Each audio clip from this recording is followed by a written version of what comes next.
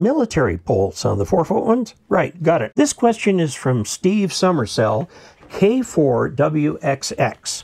And this has to do with the radial plate made by DX Engineering. It's a plate, I use one for my vertical, where you bring all the radials to this plate. It'll handle up to 60 or more radials. I've only got about 30, some of them, and it works really well. And then you've got one wire going to the coax shield. Okay, and they make a little thing where you can actually screw this into the base, the radial plate. And then you take the center and put it right into the vertical, and you're in good shape there. It's a very nice way of managing radials. Will it work with the fiberglass military poles? The military poles come in either aluminum or fiberglass. If you're going to do fiberglass, you have no conductor, so you're going to have to run a wire up the pole.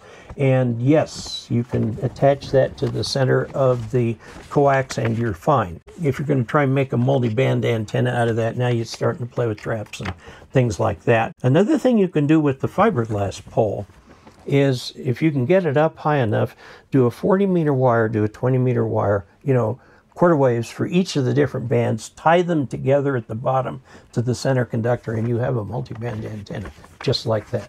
Don't use duct tape, because duct tape has that silver coating on it, which might be conductive. If it's not, you can use it. Okay, there you go. 73.